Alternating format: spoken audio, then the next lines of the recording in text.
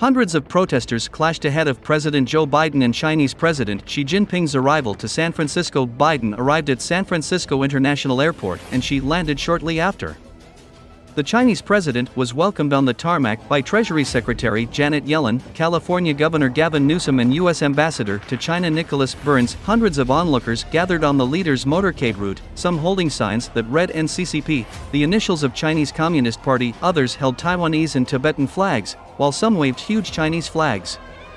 A sign that read "Warmly welcome President Xi Jinping" was affixed to concrete bollards. Dozens of pro-China and a few anti-China demonstrators had also gathered near the Moscone Center, the venue where many APEC meetings were being held. Biden and Xi have not spoken in a year. Their last meeting was at the Group of 20 summit in Indonesia last fall.